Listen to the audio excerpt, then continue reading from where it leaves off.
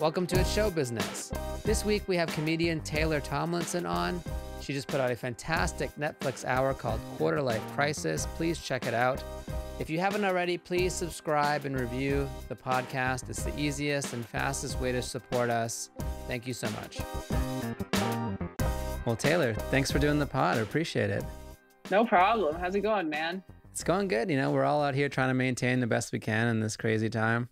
Yeah, nobody's like, I'm doing great. Like, anytime you ask somebody how they're doing, everyone's like, I'm still here. Yeah, I'm alive. Plugging away. Yeah. Yeah.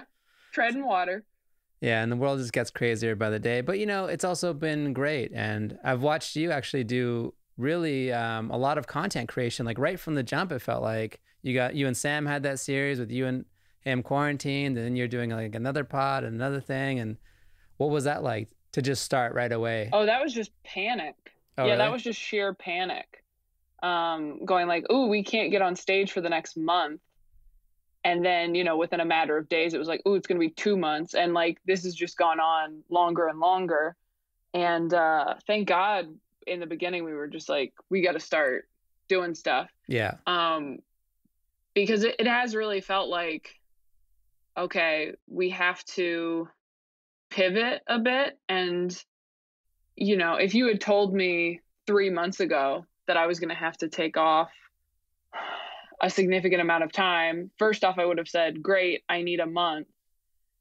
And then if you'd told me, oh, it's going to be 3 months, maybe longer, probably longer. Yeah. I would have said like, oh my God, that sounds horrible. But, it's also hard because there's no end date. So if there was an end date, we could all sort of behave accordingly. Right. And maybe I would chill out a bit if there was an end date of like, okay, you can't perform until November 1st. Right. I'd be like, all right, then I'm just gonna take this time off and do other things, or see my family from a safe distance, or what have you. But it's because things change so much every day and you don't know how long it's gonna go on.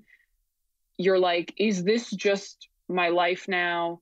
Am I gonna be able to go back to work for like a month and then have to stop again because things spike? Like, you just don't know. And so it's hard to operate under that level of uncertainty. So what I've just been telling myself is like, okay, just keep making stuff that helps distract people, because there's only so many times you can watch a comedy special. Right. And hopefully they still want to, once it's safe enough to come out and see you. And I know some places are safer than others, and some places are doing shows already. But when we're able to really hopefully get back to normal in whatever, a year or so, you want to be somebody that can sell tickets. You can't just go like, I did a thing, so people will totally still be on board in 12 to 18 months. You have to keep working. So that's really good foresight, because it's also, I did a thing last year, right? If you're talking a year from now. And also, you're the first person I've had on the pod that said, oh yeah, when this opens up a year from now, and that's really what it's going to be like. I think also it's like, even if it's open in July, August, it's not going to feel normal for at least 6 months, maybe a year. Cause we're going to be out in these places, touching mics, touching people to get that normalcy back. It's going to take a while. It's not just going to be overnight. Yeah, absolutely. I mean, I think the distancing is great, because we do have to figure out how to go back to working and doing things, but just in a different, safer way. Because so many people are out of work. It's not like we can just go, well, let's just shut every comedy club down forever until there's a vaccine. It's like, that's so many people out of work. And I just think about clubs that I love so much, and the idea of them closing because of this would be so horrible. But yeah, it is going to be different, and it's going to be weird, and everybody's going to make less money across the board. But for a while. I think for a while. Yeah. But I think everybody who's like a real diehard stand-up is just like, I will perform under any circumstance as long as it's safe. And I mean, I'm still getting offers for things where I'm like, that doesn't sound super responsible. And then those we pass on. And that goes for like private events and clubs and whatever else. And then there are some things that they send you and go, okay, this is what this club is doing. This is a picture of what it looks like. This is what that area is dealing with as far as cases. And so it really is a case by case, situation by situation deal, where you just kind of have to look at a bunch of different things and decide if you're going to go do it, as opposed to 6 months ago where it was like, yeah, I have an empty weekend, fill it with whatever I'll do it. club. Sure, yeah. That's actually really good advice in a way for the venues and other places that are booking talent to be like, hey, this is all what it is. This is the entrance, almost like that level of detail to make everyone feel safe, especially the talent, to be like, okay, cool, I'm not going to get in trouble. People aren't going to get at me because they came to this thing and caught this virus, et cetera, et cetera. Because how bad would you feel too if that happened? So it's like all this venue responsibility has been almost passed on to the artists. Like it's in a way it's never been before. Yeah. Yeah. And it's tough. I mean, I've heard people talking about it with varying levels of tact. But some people are like, fuck this, I'm going back to my life. Yeah. And then some people are like, look, I have to work and I have to make a living. Yeah. And I think the latter is the more understandable, realistic response. Because I think that's the case for most people right now. It's just like, all right, I get that we have to be safe and we have to flatten this curve and do what we can, but also like I cannot pay my bills. And see, like the only people that I fault right now are just people who are taking like unnecessary risks, like, you know, all those like the Ozark stuff, like that kind of stuff you see and you're like, really? But like, even if you're going to see entertainment, you know, you are supporting people who are working, and if you can do it in a safe way, then I think it's totally fine and understandable, because everybody's like, you know, we're all stressed and depressed, and you don't want to, you know, you're like, I don't know how long I can live like this, like mental health wise and financially. Right. So I think for everybody it's really different, and it's been really hard making decisions during this time and developing new skills that before you were kind of like, do I really need to learn how to edit an iMovie? I'm a stand-up. And now you're like, I guess you do. Right. I guess you have to figure out how to be like an Instagram comedian. Totally. But you know, it's good. I mean, it's good to learn new things and diversify. There was a point in the music industry where, you know, you could just be an engineer, you could just be a producer, you could just be an artist. And then at some point it switched. We're like, wait, the artist that could do everything had such an advantage over everyone else because they didn't have to wait around. They could just start. Yes. And that's really what we're seeing with comedy now too. The people who can just flip a switch and be like, all right, can't go out. I'm doing this. I'm making content. I'm engaging with my fans. I'm building an audience instead of staying static over this time. It's powerful. Yeah, I totally agree. So we'll see how long I can keep it up. Cut to next week where I'm just like, I quit Instagram and I delete all my social accounts. But yeah, for right now, just doing what we can. Yeah. In many ways, like also like you have, I have to say, like the ideal career for like a lot of people who are entering comedy. They want the things that you've achieved, like Netflix special, late nights, touring, all those things. What during this process, like on the business side, like caught you off guard? Like, oh, wow, I wasn't thinking about that as I was achieving these milestones in my career. Honestly, I was surprised that Netflix gave me as much control as they did over my hour. I was expecting more notes or something. I wasn't expecting to get to choose everything. So that was a nice, pleasant surprise where there was nobody going like, no, you can't wear that outfit. You have to wear this outfit. Or no, you can't perform at that theater. You have to perform at this theater. Like, ooh, we don't like that joke. Like there was none of that. They just really, you know, they looked over stuff in case there was something, but there wasn't at all.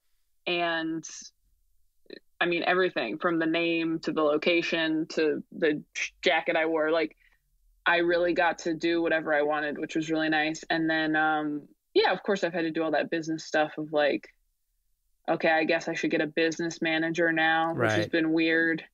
Because it's very weird to like give someone all your bank passwords. Yeah. And just be like, I don't know you, but this is your job. So, Yeah, it's a and lot of it's trust. supposedly safer. Yeah. It's a lot of trust, and I don't have much to begin with. So that's weird. And yeah, getting incorporated, which I did much earlier on, but yeah. And a business manager, for those who don't know, is basically, it's like an accountant plus. It's like an accountant, but they also like are actively involved in like your planning and managing your finances, etc.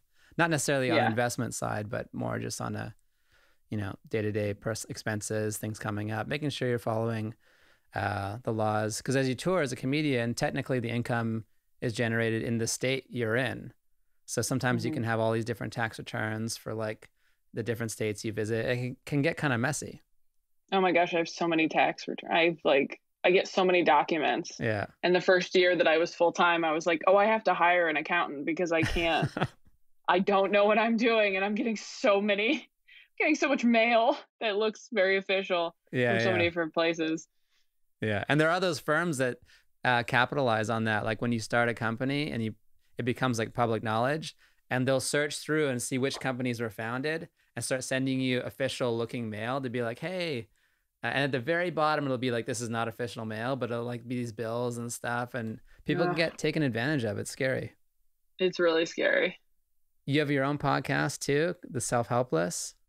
Yeah, we've been doing Self-Helpless, which I do with Delaney Fisher and Kelsey Cook. We've been doing that for about 3 years now. And then Sam and I started a podcast called This Is Important to Me, where we show each other movies that were important to us, either as kids or adults or whatever that the other person didn't see. Just that thing you do in new relationships where like, you haven't seen this? Oh my God, this will teach you about who I am. Or you just make each other watch your favorite movies. Yeah. So that's been really fun. Yeah, that was the first date with my wife was hey, you got to watch this movie. Yeah, what movie was it? It was Casablanca. Nice. That's a good one. Classic. And I'm Moroccan, so it has a special thing for me, even though there's not many Moroccans in the movie, but you know, it's a good one. It's a classic, got great lines, and I've been discovering a lot of movies on like Criterion Channel and like all those old movies I've always been wanting to see. I've just been going through the list now. So that's been nice. Yeah. And you're not falling behind. Too. You know, you're not falling behind everyone else. So it's great. Yeah. I watched I checked out your Patreon for your page, and you guys have that welcome video. And the Patreon, for those who don't know, is basically a site where you can support the creators. And I encourage you to support Taylor's Pod and all the other great creators out there. And you have a welcome video, and there's this great moment there where you're like, and this is the awkward part where you have to ask for money. Yeah. And it is so awkward, especially like, cause you have a lot of visibility, but also to be like, hey, like support the art too. It's like, it's such a weird dynamic, cause people always think everyone who's like all of a sudden on TV or on a box is this like mega millionaire. And I know nothing about your finances, but I think it just becomes this weird disconnect where you're like, I'm still a regular person. I have bills I got to maintain. And so, but you still have to connect with your fans and ask for things. It's such a do-it-yourself culture where we're kind of stuck in this like environment where we have to ask for things, which it feels weird, doesn't it? It feels super weird. And people kind of assume that if you've been on TV at all, you're just like filthy rich. Yeah, like you're Lamborghini. You're like, no, not really. Yeah, you're like, no, like being on late night really doesn't pay that much, and you don't do it that often. And like, even like having a Netflix special, like people just see like Ali Wong and like Amy Schumer and like Dave Chappelle and like those types of offers. Yeah. And I'm like, oh, you think Netflix paid me that? No, like not at all. Like there is a huge difference between, you know, what you get paid as like a newer comedian doing, you know, a similar thing. It's like actors too, you know, like you hear about like what actors got paid for movies that were like a breakout role for them and made them huge. And you're like, that's all they made. And it's like, yeah, well, they weren't this big person yet. Like they didn't, you know, they hadn't proven themselves. So now obviously they get paid much differently because they are whoever, like they're a name. Yeah. And then name command. Yeah. Now your name helps the movie, helps the TV show, where before they were helping you. So it is this weird S-curve in Hollywood where it's almost like you're not making any money, like you're not full-time. You become full-time, you have a little bit of money, and then you get everything. And it's just like a sharp ramp up. If you make it to that next transition, like you get the sitcom or whatever the next thing, the big tour brings in the big the big money, so to speak. Yeah. Or even like writing. I think writers are, that's like a steady gig, which, and residuals is not something. Yeah, exactly. Yeah, you get good health insurance. Right, exactly. And even like doing on the road, like when you start headlining, you're not making any money.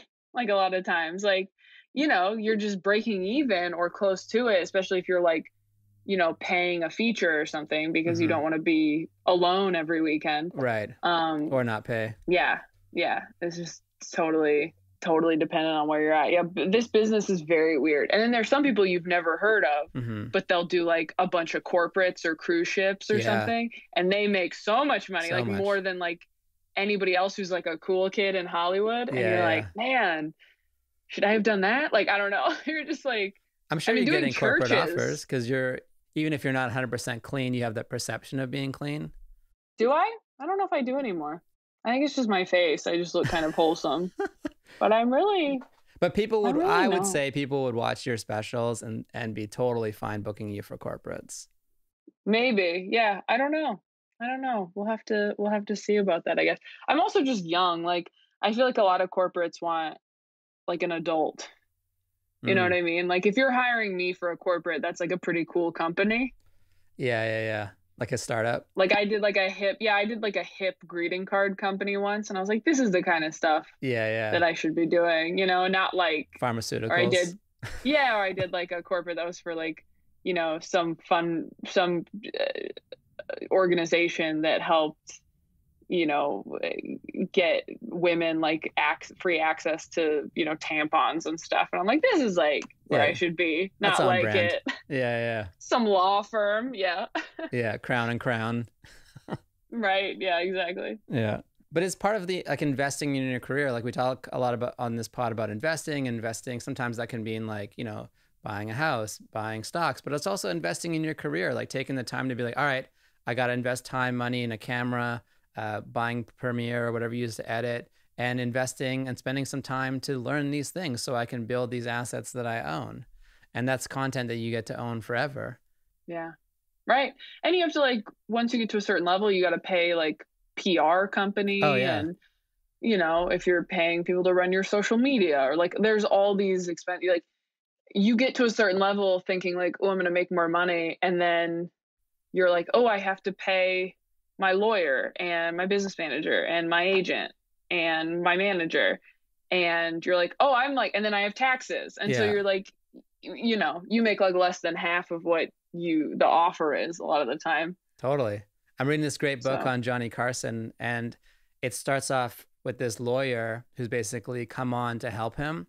And he starts taking on role of like also being the business manager, the accountant, and like straightening it out. And he basically finds out that like Johnny Carson has no money. And he's this huge star with everything. And it's like everything he spends is out the door. He's got an ex-wife, this, that, and the third. And it's such a like fascinating realization that like this can happen at all levels where you feel like money's coming in, but it's going out the door just as fast. Right. Yeah. Thank God I don't have any ex-wives. Yeah, not yet. To pay. One can dream. Yeah, goals. I always hear comics and other people in Hollywood, whether they're musicians, etc., say, well, if I only had this agent or this manager, I would have X, Y, I would have the special, I would have the TV spot. As someone who has like great management and great representation, do you feel that's the case? That they're the linchpin? Not always. I think I have an exceptional team. And I know that I would not have gotten that special without them. I just know that.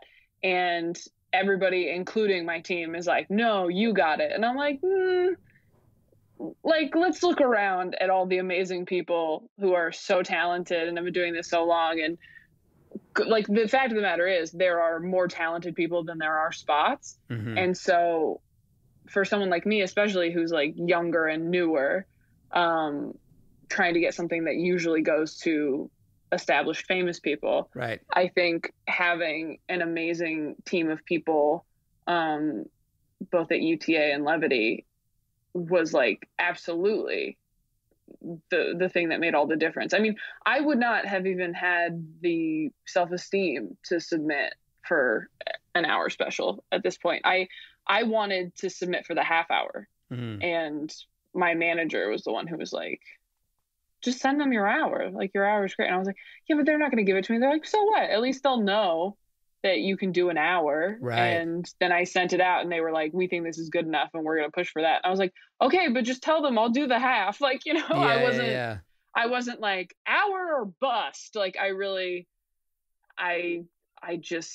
totally give them so much credit for believing in me enough and convincing the powers that be that I deserved a shot. So I do think that you can't sit on your ass and expect a manager or an agent to do all the work for you.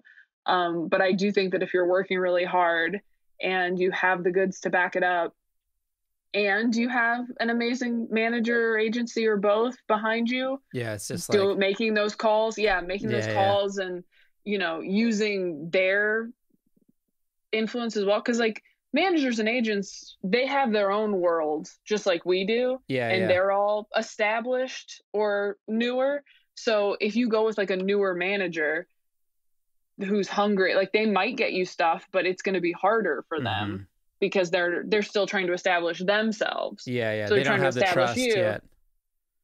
Whereas like, my team is full of just people who've been doing it for a long time and have bigger clients, honestly, that they can point to and go like, we told you they were going to blow up and they did. So why would you not believe me here? As opposed to getting submitted by a manager who's like, I just got hired as a manager at whatever company, and this is someone I really believe in. And they're like, well, who are you? Right. You know? A lot of Hollywood is like, hey, you fight to get into this circle. Like, I can't wait till I'm in here. And then like, you get in and there's only like 5 people there. And like that's what happens in like management too. It's like the 5 to 10 people who are calling the shots, they know. And so if you have that trust, it is so important. Because everything is trust. Like, even from like asking for favors or asking for people to stuff or recommendations, like, it's a currency in this town that like is valuable. And it doesn't take much, like a couple bad recs or a couple bad suggestions, and people are like, all right, that person doesn't know what they're talking about. Absolutely. 100%. What were some of the things that, like, aside, you know, assuming, you know, you had the talent, obviously, to get the management, like, what are other qualities that you feel that made you desirable as a client? Like, were you easy to get along with? Did you have a good vision? Or like, what else did you bring to the table besides like having obviously that comedic talent? I think just being pleasant to work with, grateful, and having a good work ethic. I think those are the big things that help, because you kind of learn that with every job. What will get you jobs more than anything else, because there are so many people who are talented, at the end of the day, everybody wants to work with people who are nice, good people, if they can, or at least people who are fun to hang out with, if they're crazy. And there are so many, you know, characters in our business who are just nightmares to work with, and you hear those stories and you know that the industry has like a list of those people. So I think when it comes to reps, they want to work with people who are kind and grateful, and they know we're going to work hard and not just sit back and go, what did you get me today? What do you do? Because if you don't give them anything to work with, you know, it's like hiring a PR company when you have nothing going on. And you're like, get me an article. And they're like, well, what are you doing? And you're like, well, nothing. As opposed to like, hey, can you send my podcast to these people? Or, hey, can you promote my web series over here? Like, whatever. Like, you just need to be doing stuff on your own. I mean, I don't know what it was like back in the days before the internet, but I think the internet has definitely made it so, like you said, you have to be good at more than just one thing. I worked with a lot of like so-called R&B divas, and people always wanted like stories, like, how were they nasty? Were they crazy? And like, no, they were all cool. They all just showed up, like, did the work. It's like the people who are super successful have that pleasant, and they're hardworking. Like, it seems so like basic, but it's true. Like, that's what people want to spend time with. And you tend to find the people in the middle rung who never quite make it usually are where the divas are. It's like one level below the actual divas is where the diva-dom kind of like hangs out, you know? Absolutely. I totally agree with that. Yeah. I mean, you do hear horror stories about certain people in our industry where you're just like, oh, that sucks. But yeah, for the most part, I think you're definitely right. And we've watched so many movies where like the antagonist is like the person or like the celebrities like throwing pencils at people, and it's like, and you're like, oh, that's what it must be like. But I've never met a person like that personally who was successful. Yeah. And maybe in the 80s where like it all didn't get leaked out and you could be a diva behind the scenes and have great PR to like, you know, push it out. But today everything's so transparent. Like we know everything about everyone. You're being recorded all the time. So just be a good person. Yeah. Yeah. Attitude determines your altitude. I know it's cheesy, but hey, sometimes cheesy's correct. We do talk a lot about goals on the pod. Like, what are some of your goals for 2020? I know it's a weird year to have goals, so you can kick it forward to 2021. I don't have any goals. I have no not goals. Get corona. Yeah. Not get corona. Oh God. Yeah, it's hard to have goals right now, I'll be honest, because before, that's why you become a stand-up, because you want to create and you want to be in control of what you do. And usually you can be. You're like, okay, I get to a certain level. Now I can work whenever I want to. And if I don't want to go to Florida, I don't have to. Yeah. I probably still will because I'm broken inside and I need to perform everywhere. But yeah, now it's hard. I guess my goals for 2020 are more personal than professional. I mean, professionally, I would like to get better at making a living not on the road, just so that I'm not relying on that solely. Because before this, I was like, that is never going away. I'm like, live, like touring is never going away. No one thought it was going away. You know, nobody thought it was going away. And now that that's gone, I'm like, all right, I guess we'll figure it out. So I hope that this year, I finish some projects and write some things that I'm proud of. And I hope that I become a more zen person, because this has been a true, I mean, truly a test for those of us who have control issues, because I've never felt less in control in my entire life.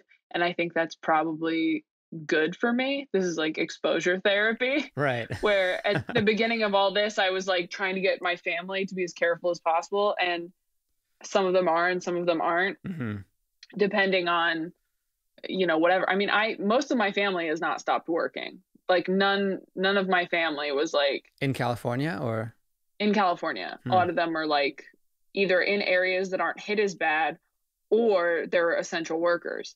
And my feeling was like, everybody just stop working. Like, it'll be fine in a few months. Just everyone stop working. And they're like, we can't. Like, that's not a thing. And I'm like, it is. Like, just, I'll help you. Like, it's fine. And they were like, no, like everybody wishes they could just stop working. We're not just going to do that. And also, and it's smart because, you know, at the time I was like, what are you doing? You're crazy. And now I'm like, man, this is going on so much longer than I thought. And it's going to be so hard to find a job after this that, you know, it's probably smarter to keep your job if you can and adjust accordingly with safety measures.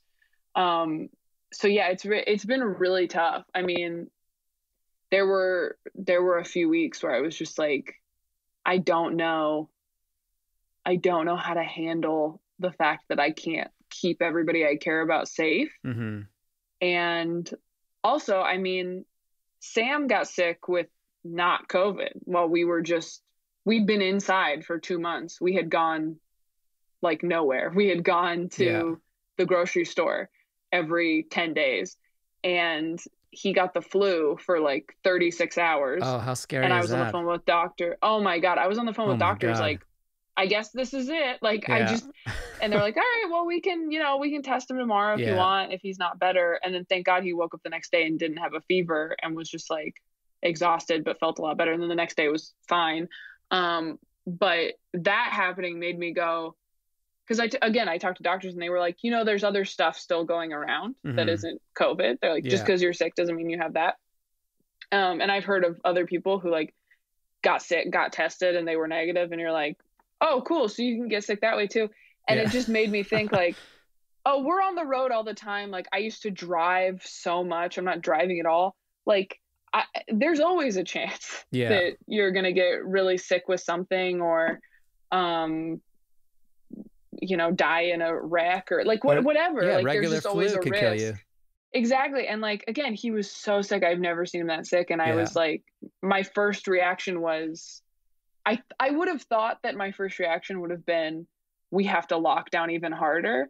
But because we had been so careful and like nobody else in my family has been sick and they've all been working and fine. And I'm like, okay, at a certain point, you just gotta go, we're going to do what we can do. Yeah. And if we get sick, we'll deal with it, I guess, and just see what happens. But nobody can go like, oh, if I do these 5 things, I won't die until I'm 100. Like, you just don't know. So I think that in a weird way sort of freed me a little bit from this like debilitating fear of just like, oh, if we do the wrong thing, we're going to get it. It's like, even if you are as careful as humanly possible, something could happen. You could just get it at the grocery store or whatever. So we're being so insanely careful. Like I have not been within 6 feet of anybody but Sam for the last 3 months. But yeah, I think that's my main goal. That was a very long-winded answer. I'm sorry, but that's probably my main goal. It's probably my main goal for this year is to just diversify my ego. Is that what they say? Like learn some other shit. That's the name of your next special. That's good. And then to also just like relinquish control that I don't have. Never have. There's no more like this proves there's no certainty. No matter when we open up, no matter what happens, you can wash every FedEx package, you can like scrub your broccoli, but like if you get it, you get it, and it's scary. And you just gotta try and stay healthy. Don't drink too much. Eat the right foods, work out, like build your immune system the best you can, and we're all out there. You did say something earlier that I wanted to touch on, which was the live touring aspect. Like a lot of LA and Hollywood's businesses are like, it's fine, you're giving that away, but you'll tour. Like, oh, your album won't sell, but you'll tour. But so the whole thing is, but you'll tour. And then they're like, no, that's not going to happen. Yep. And so now it's got to be like, okay, but you'll Patreon, it has to be something else. And I think you're super smart for like trying to adjust that mix. If that mix was heavy for you on the touring side, and it is for like a lot of musicians, artists all around the world, having to adjust that back to be like, okay, no, we need assets and revenue in other places. Yeah, I mean, that's what you put out a special so you can tour. Yeah. And you spend a lot of the money you made from the special promoting that special. Yeah. So that you can like recoup it on the road. And I don't think people know that unless they're in entertainment. They just think like, oh, you're on TV, everything's great. Like I had families members making weird comments to me in the last few years, like just when I was on TV once where they're like, well, I guess you have a bunch of money now. And I'm like, I made like $300 for that TV appearance. Like, you know what I mean? That was groceries this month. So, not to get too boring and talk too much about money, but yeah, it is weird. And it is, it's great. Bill Maher had this great tweet where he was like, half of America is at home ordering Postmates and the other half is delivering it.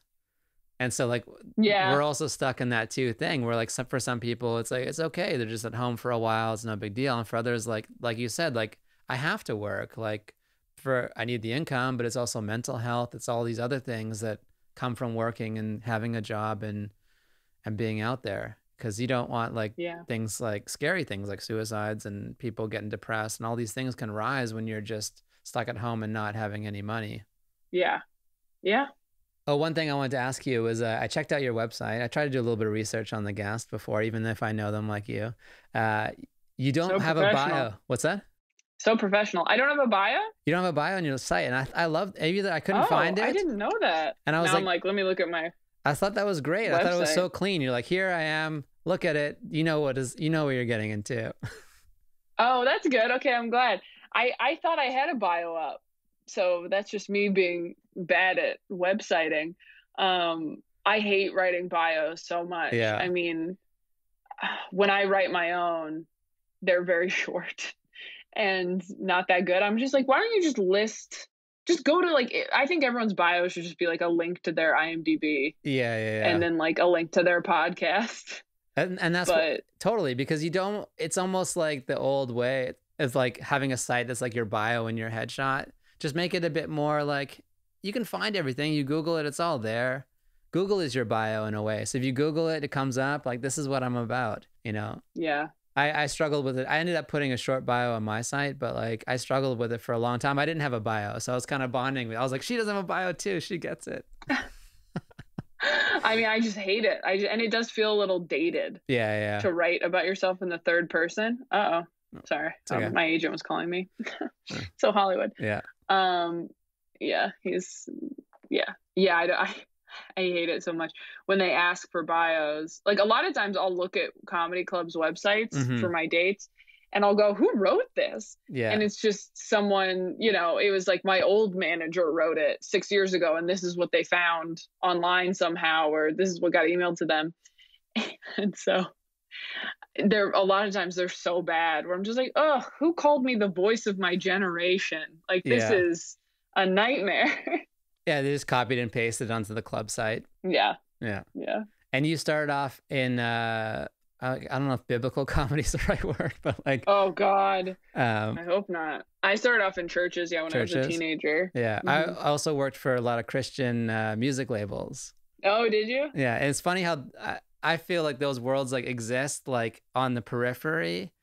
There's so much money in them, and like so much money. Nobody knows they even are there. Like the label I worked for, I think it was the highest grossing subsidiary of EMI Music at the time, and like nobody knew the band, know the mainstream. Yeah, I guess it makes sense. Like if you can't steal the music, you know, for God reasons and all that. But I always found it like this. I'm glad I got into that world for a little bit because you can kind of see how it works. You're like, oh, this is nice, and they're just doing their own thing. Totally don't care about the mainstream. It's wild.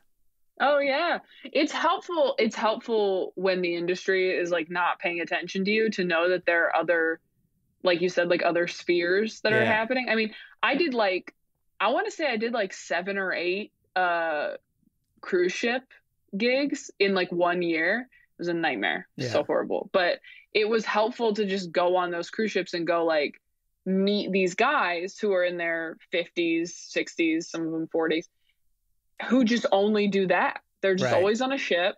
They have their routine. They have their bits that they do about Haiti, like the port we're in. Like they're, they're just doing it. And some of them really love it. And it makes you go, okay, I don't want to do this, but they're still doing a version of what I do. Yeah. And they found another way to do it. And like we said, there's corporates, there's guys who just do corporates, there's people who only do cruise ships, there's people who just do churches. And honestly, if you're a church comedian right now, you're probably still performing. So good on you. Those are some of the first places you can perform in probably. But it's helpful to know that it's not just like, okay, you have to make it here or you can't do what you love. Right. Like there are different ways to do what you love. And different, there are different holes you can fit into. Yeah. It's not all like, if you're a square peg, there are square holes. Oh yeah. You don't have to be forcing it into the round one. And it's also Hollywood. Yeah, totally. And there's not one path. Like, I think we're always pitched like there's one path. Like, you do this, you do that, you get this. If you don't have this by then, you're a failure. But like, there isn't. There's lots of different paths you can take. You can start here, you can grow here. And as long as you're growing and getting better, like people find you and you start to, doors open, you're a cool person, all these things happen. And seeing these like other markets or like different people exist, like on a cruise ship and all these things, it's so important to like know that everything is a lot bigger than what we're pitched. We're pitched like the tip of the iceberg. It's like, it's just Netflix. It's just these things and they're all great and they're all important, but you can be successful in other areas and get to that later, Yeah, and the industry is always changing is the other thing. I mean, having a Netflix special wasn't a dream of mine when I was a child because Right. Netflix didn't exist. Oh, what a good point. Yeah. My dream was like to have a Comedy Central half hour. Yeah, yeah, yeah. And then I like got on Netflix before that. And I think I got offered the half hour the same year that I got offered the 15 on Netflix. And it was crazy to be like, oh, I wanted this since I was a kid and I'm not going to do it so that I can do this other thing that I didn't even know was going to exist. So that's kind of a nice, reassuring thing. And also just talking to people in this industry. I mean, there are so many people who used to do stand-up and now they write, or they used to write and now they do stand-up, or they used to do stand-up and now they just act or whatever. Like, people are always reinventing themselves and pivoting and changing it up without a pandemic. So it's very reassuring to talk to people you look up to who go like, no, I actually like producing just as much as this other thing.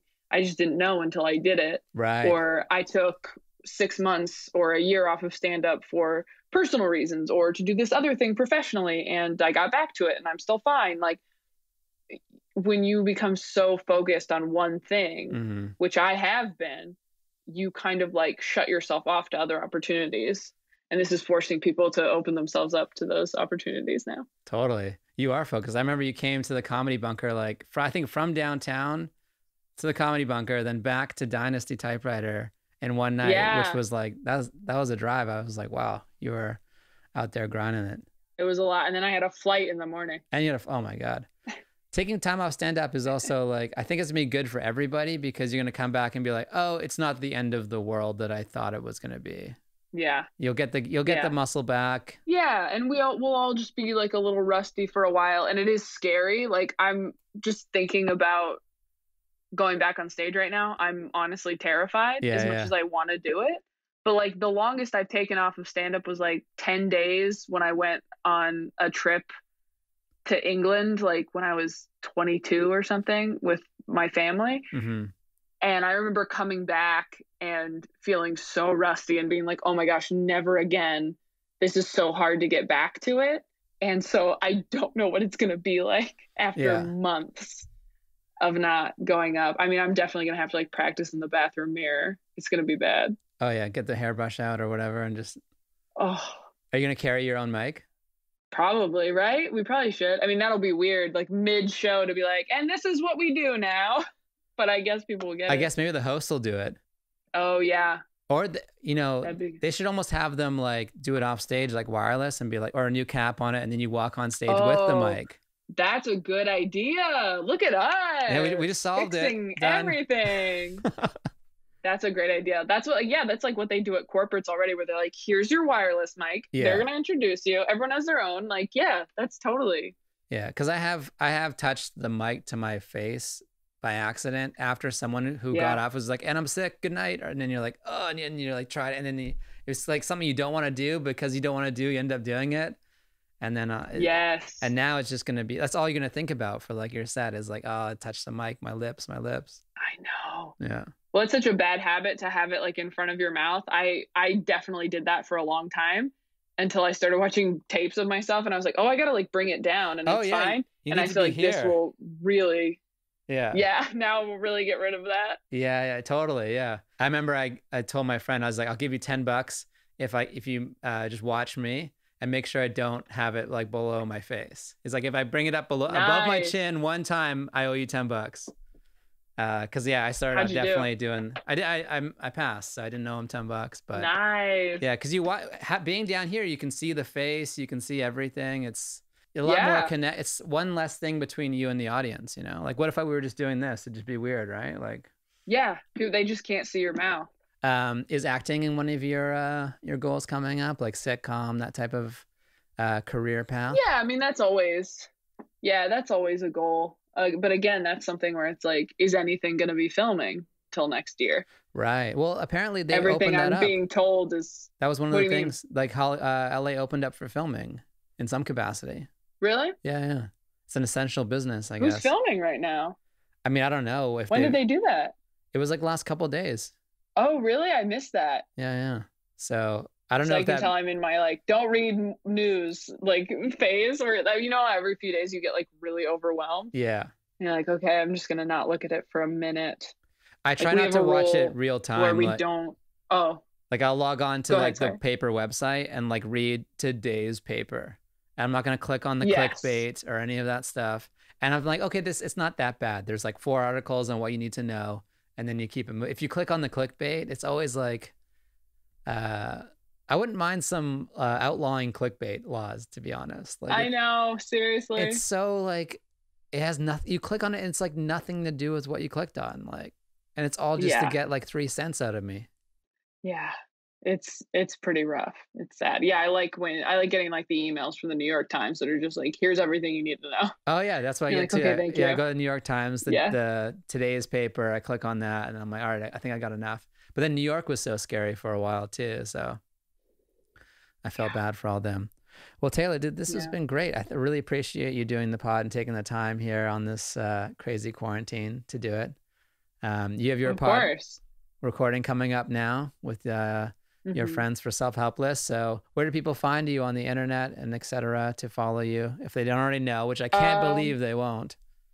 At Taylor Tomlinson on all of social media. My website's ttomcomedy.com, but that'll just send you to all my social media.